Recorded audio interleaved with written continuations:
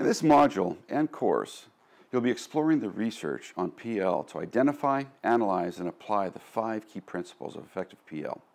You will also be exploring the literature that confirms that just going through the motions or simply applying active learning or constructive methods without an actual investment or commitment to those principles will not enhance student achievement.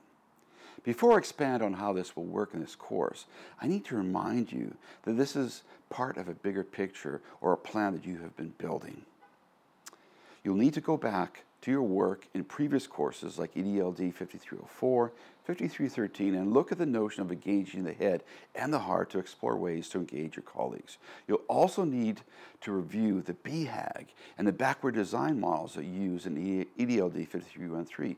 Throughout this program, there have been many discussions about the need for effective PL in order to make your innovation plan work. Now, you have the opportunity to create this effective PL. In this course, you will develop a PL plan, a strategy that you will use to help your administration and your colleagues adopt and implement aspects of your innovation plan. More specifically, from the assigned module readings, case studies, and weekly discussions, and from your supporting research, you will create 3 separate but related resources.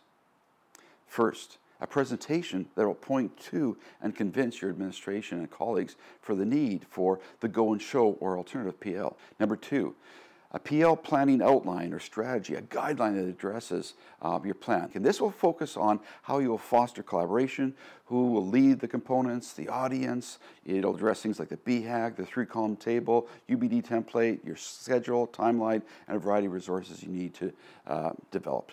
3 is finally building out that PL plan that incorporates those 5 key principles. And it'll include the go and show presentation, your PL outline, your audience perspective, how you will foster collaboration, effective modeling, how you'll foster self-directed learning, who will lead what sections of your PL, the BHAG, 3-column table, UBD template, the schedule, the timeline, PL sessions, slide decks, resources, and anything else that you'll need, like articles or handouts.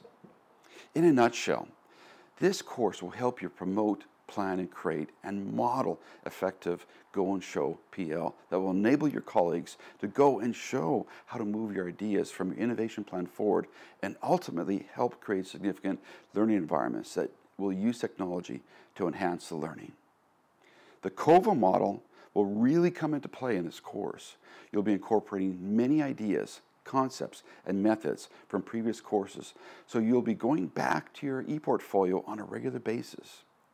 Even though we have 5 modules in this course, most of the activities will take several weeks to complete, and they will span several modules, and you'll need to manage this process. While we have planned to introduce new ideas and concepts at key times, you'll still need to address those issues case by case and work ahead and sometimes hold off incorporating those new ideas until you're ready to incorporate them into your planning process. Please remember that the PL plan and resources that you design and develop are authentic and will be unique to your circumstances. It is our goal to mentor and coach you through this process and model the type of ongoing support that you will have to provide your colleagues as you take them through the PL plan that you have developed, while you simultaneously give them control and ownership of the learning process.